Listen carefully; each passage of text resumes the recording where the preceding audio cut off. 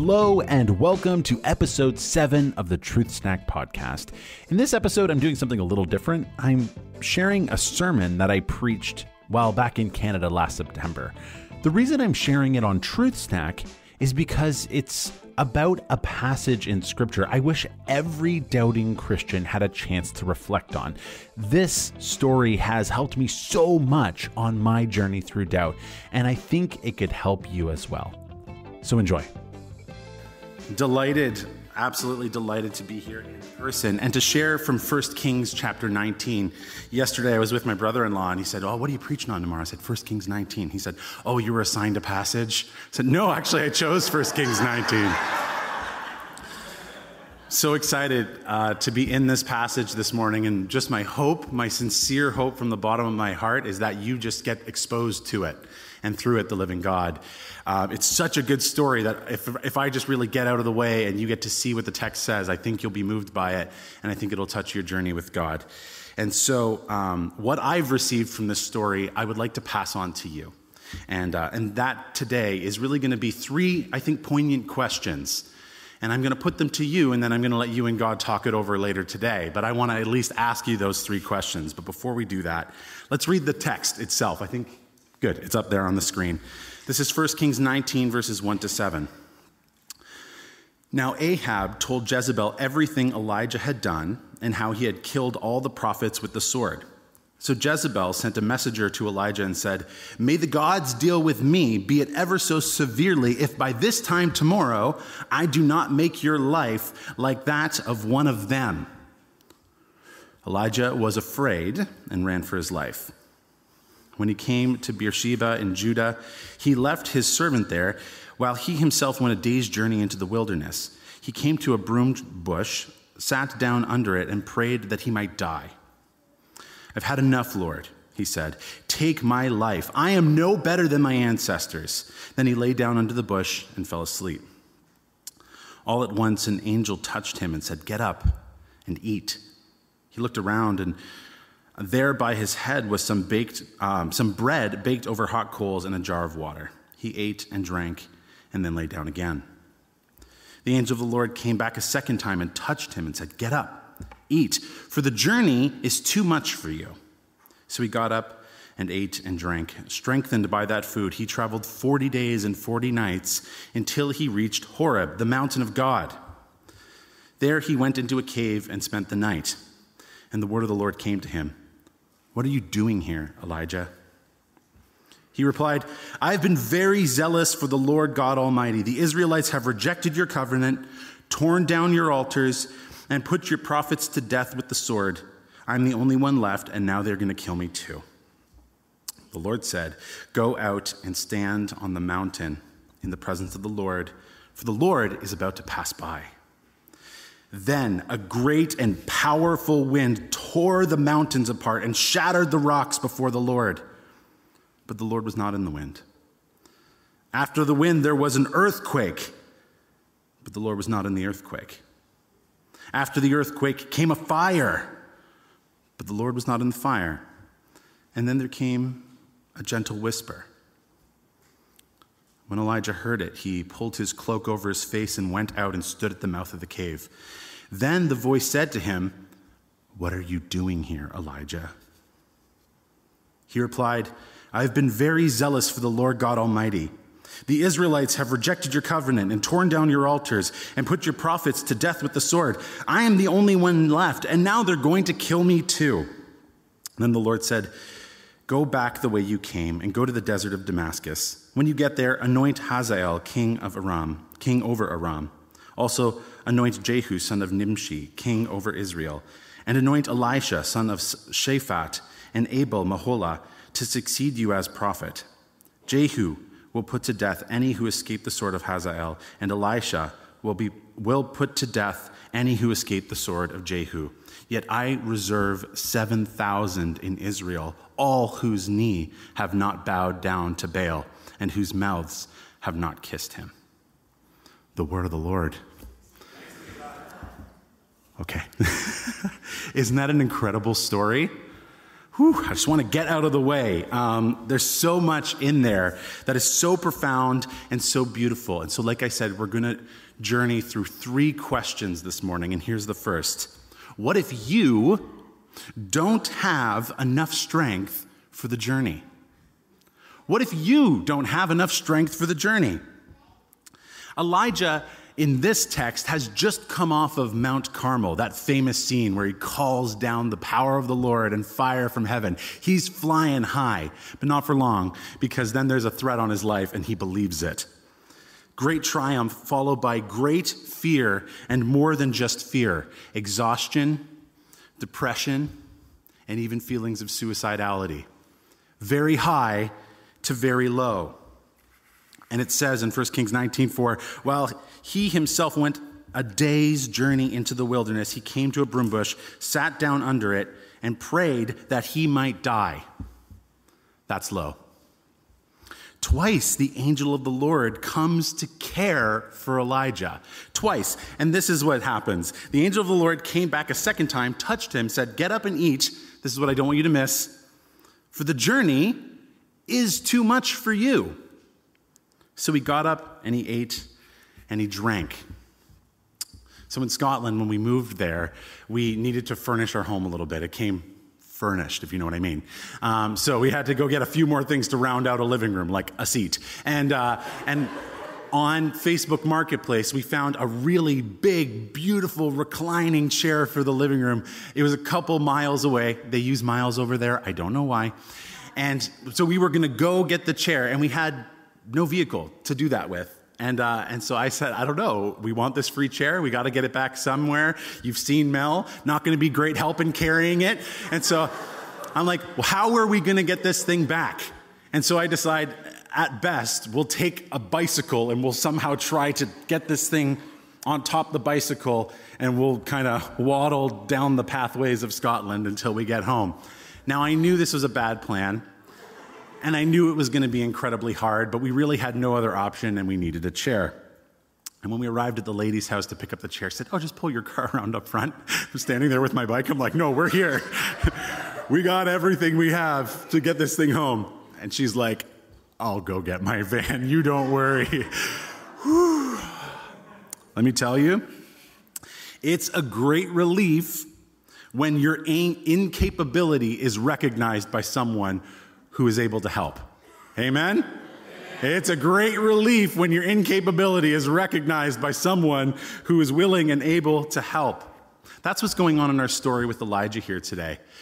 Home Depot's around. You can do it. We can help. And that gets into our system.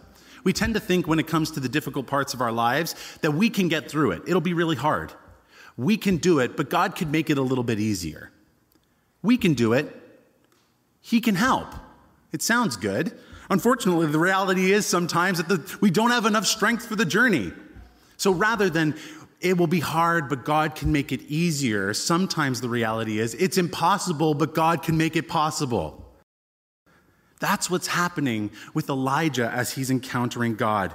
He's realizing that he does not have enough strength. He's down, way down. And God acknowledges that. He recognizes his incapability, and he's willing to help. Isn't that a wonderful moment? Some commentators on this passage, and many Old Testament theologians, believe this is what's called a Christophany. O-P-H-A-N-Y, Christophany. If you want to look it up, do some theological research this afternoon. It's going to blow your mind. You're going to love the Old Testament even more. What that means is that they actually think that this is an appearance of the Christ in the Old Testament. So let's roll with that for a second. Not everyone agrees with that, but I just want to roll with that because I think it's incredible. I want you to imagine Jesus showing up to Elijah and making him bread while he sleeps because he doesn't have what it takes to make it through the journey. So I just want to ask you, what if you don't have enough strength for the journey? Is there something in your life that right now Jesus is saying, you know what, you actually can't handle this, and I need you to turn to me because I have bread from heaven that is going to sustain you on the journey ahead? What if you don't have enough strength for the journey? That's the first question. Here's the second question. What if you are like your ancestors? In 1 Kings 19, it says this, while he himself went a day's journey into the wilderness, we've heard that, he came to the broom bush, sat down under it, and prayed that he might die. I have had enough, Lord, he said. Take my life. I am no better than my ancestors. What Elijah meant by that was, you've given me a ministry to tear down the altars of these false gods. Incomplete. I'm not done yet. In fact, I'm not sure I'm going to get it done. I might be killed before it's done. I'm a failure. And I'm kind of like my ancestors, the Israelites who came before me, incapable of keeping the influence of false gods out of our nation. So you know what? If I'm like them, maybe I should share the same fate as them. And it's time to take me because I've failed. He's on Jezebel's hit list, and that is coming through in the way that he's starting to think. He is depressed. And he's brought himself into the wilderness. But I think it's almost as if God sees what Elijah does, wanders into the wilderness, and God goes, oh, that's a good idea. Elijah, you've given me something. So I think there's something here I want to do. And so God takes Elijah on what's the word? For almost 2 years, I've been searching for a word. And I haven't quite found it, I think, until recently. I'm looking for a word that encapsulates a journey, but it's not just a journey. It's not just about getting from A to B. It's about that journey sometimes being hard, having uncertainty, dangers, fear, maybe some bad weather, maybe a trip and a fall at some times. But this is the thing about the journey, is that those hard parts are part of the journey, where you don't actually want to extract those difficult pieces. Had such a hard time finding the word for that. And with my work with Truth Snack, I tried to kind of come up with a phrase that would kind of encapsulate this idea of a journey that's hard but worthwhile. And I came up with adventurous truth seeking. Because for doubters, I think that's what they need to do. They need to go on a journey of adventurous truth seeking. And it's hard and it's scary and there's uncertainty and all of that. Thank goodness I moved to Scotland, because in Scotland, there are trail markers for lots of different footpaths and such, but there are also trail markers for pilgrimages. And finally, I realized that's the word. That's what I'm looking for. There's actually a word in our spiritual tradition for this idea, a pilgrimage. God takes Elijah on a pilgrimage. A pilgrimage is a transformative journey to a sacred center. If you're going to write something down today, that's a good one to write down. A pilgrimage is a transformative journey to a sacred center. And God is taking Elijah on, that's the word, a pilgrimage. So when Elijah gains his strength and he gets up, he wanders into the desert and he goes on a 40-day trip to Mount Horeb. You'll be disappointed to find out that the trip to Mount Horeb should only have taken 10 days. I think that's hilarious, because isn't that so God? I want to get there as quickly as possible. God's like, yeah, we're going to get there. It's going to take a little bit of time. You know, the trip is 10 days, but we're going to take 40 days. Did God get lost? No, I don't think so. Was God just being cruel to Elijah, making him wander in the wilderness? I don't think so. I think he was taking him on a pilgrimage where the difficulties were there for a purpose. Parker Palmer says this: in the tradition of pilgrimage, hardships are not seen as accidental, but as integral to the journey itself. Okay, this is what I think God is doing. He goes, you want to wander into the wilderness? Wait a second. Yeah, I want you to see something here. I know we could get to Horeb in 10 days, but we're going to take 40 days because I want you, Elijah, to resonate with your ancestors who wandered this same wilderness for 40 years. I want you to take the journey you're on right now, and I want you to map it onto their journey and see that there are some similarities in how they encountered me in the wilderness, and I want you to encounter me in this wilderness too. And I think Elijah's smart enough to get it on day, 27, right? He's like, okay, we're still going on this journey as he wanders through the wilderness. The journey is longer than it needs to be so that Elijah resonates with his ancestors before him. Here's the thing. As followers of Jesus, we come from a spiritual family. We have a spiritual family tradition in which we encounter our God on long journeys in the wilderness. Did you know that? That's the spiritual family you belong to. Jacob endured a wilderness journey. The nation of Israel endured a wilderness journey. We're learning about Elijah and his wilderness journey today. Christ himself endured a wilderness journey. We might all have a wilderness journey ahead of us. It's part of our family tradition. In Scotland, there are lots of beautiful hills to hike, and that's basically what we do with our weekends, is we find a new hill to conquer. And there's one by our place, Lucklaw Hill. We can see it from our home, and it takes about an hour to walk from our home up to the top of the hill. And recently, Mel and I were walking there, and while we were walking, I said, wouldn't it just be great if we could just teleport to the top of that hill? Because all we really want is the view, right? Like, that's what we're really aiming at here. And so we keep kind of trudging down our farm roads, trying to get to the top of Lucklaw. And not 5 minutes later, we pass just piles of blackberry bushes on the side of the road that are filled with fruit. And we dig around in our bag and we find a plastic grocery bag and we start filling them up, right? And we had custard and blackberries that night, and it was absolutely wonderful. And it wasn't missed on me that if we had teleported, we would have missed the blackberries. Sometimes there's something life-giving hidden along the way. And in the journeys that God takes us on, even the ones that are difficult, there's something life-giving hidden along the way. So I just want to ask you that question again. What if you are like your ancestors and God has something for you even on pilgrimages that he might bring you on? What if you are like your ancestors and there's something in that will be life-giving for you? Here's our third and final question. What if God wants to meet you in a new way on the mountain? What if God wants to meet you in a new way on the mountain? Elijah comes to Horeb, and Horeb is another name for Sinai. We might know that mountain, and it's the same mountain, but we might know that name more intimately. So this is not the first time that the people of God have met God on this mountain. Here's another time in Scripture, and I think this is the one that God is trying to bring to Elijah's mind because he's trying to get him to map his journey onto Israel's journey, how they met God at Sinai. So in Exodus 19, it says, "Then Moses led the people out of the camp to meet with God, and they stood at the foot of the mountain, Mount Sinai, also called Mount Horeb.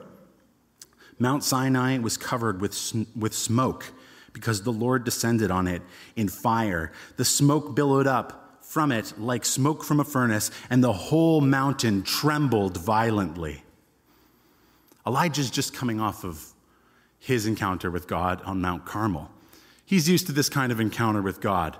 The power, the energy, the fire, the trembling mountain, the magnificent displays of God's omnipotence. And now Elijah's coming to another mountain where people have encountered God that same way on the mountain. And when he gets there, God asks him this, "What are you doing here, Elijah?" When I first read that, I laughed out loud. If I was Elijah, I'd be like, "What do you mean, what am I doing? You invited me here. You brought me here. What do you mean, what am I doing here? I'm asking you, what am I doing here?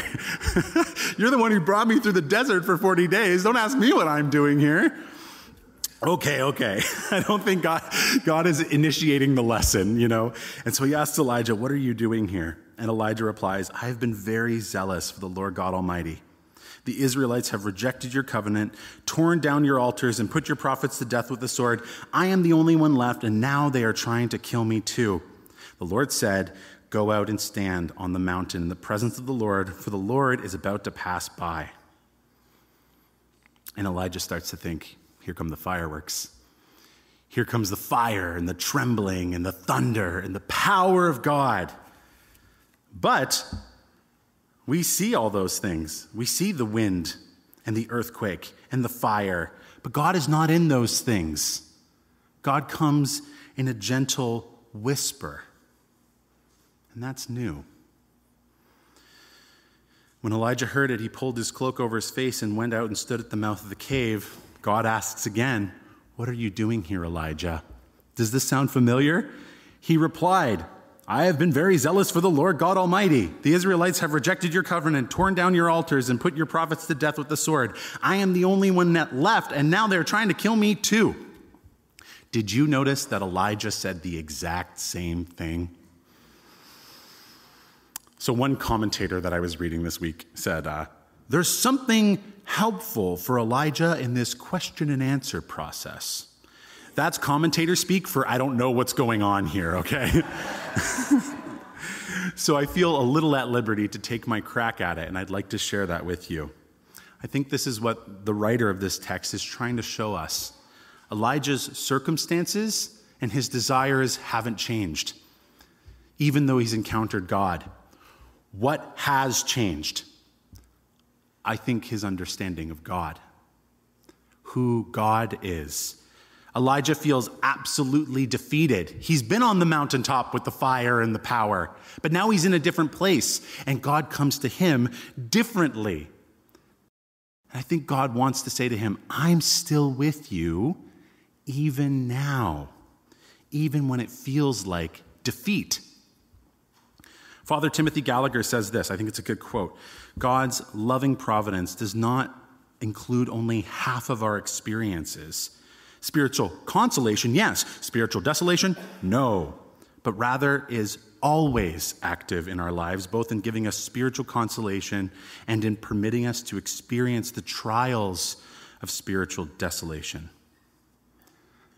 God wants to tell Elijah, yes, I'm with you on the mountaintop when I reveal myself in power, but I'm also the God who comes in a gentle whisper.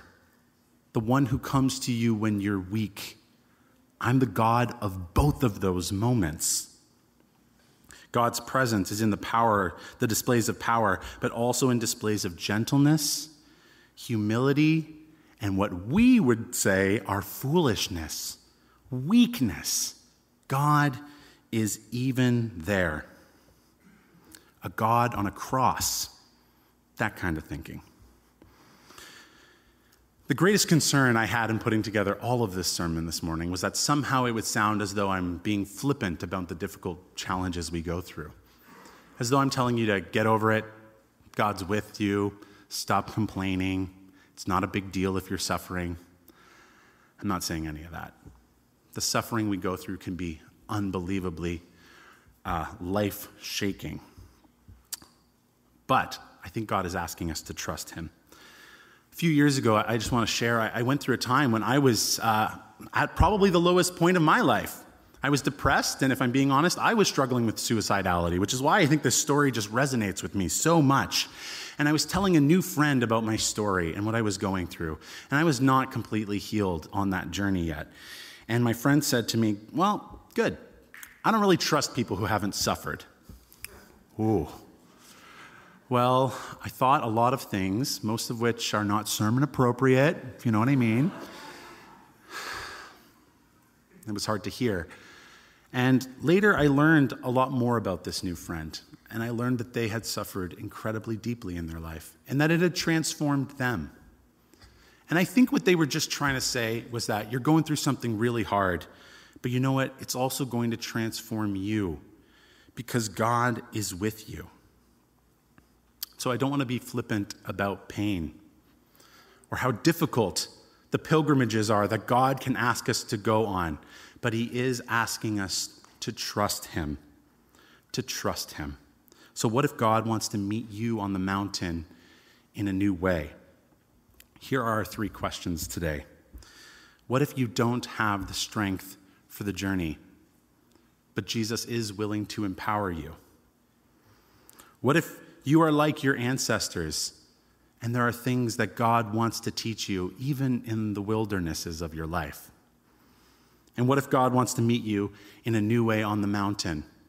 It won't always immediately transform how you feel or what you want, but it can change everything. It does change everything when we have a deeper understanding of who our God truly is. Let's pray together.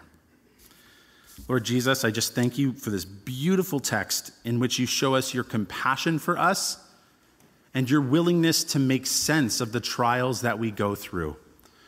Lord Jesus, I'll admit I don't know how to make sense of my life and its suffering. I don't know how to make sense of Scripture. I don't even know how to make sense of Jesus' own life unless the deaths that we encounter in life are paired with a coming and greater resurrection. It does not make sense without that hope, and yet we can place that hope in you. Jesus, will you transform us through an encounter with you through this text of your word? I pray all these things in Jesus' name. Amen. Thanks for joining us on the Truth Snack podcast. If you have something to add, don't be shy to reach out via social media or email me at matt@truthsnack.ca. If this podcast was helpful for you, please share it with someone you think it would benefit. And I'll see you next time.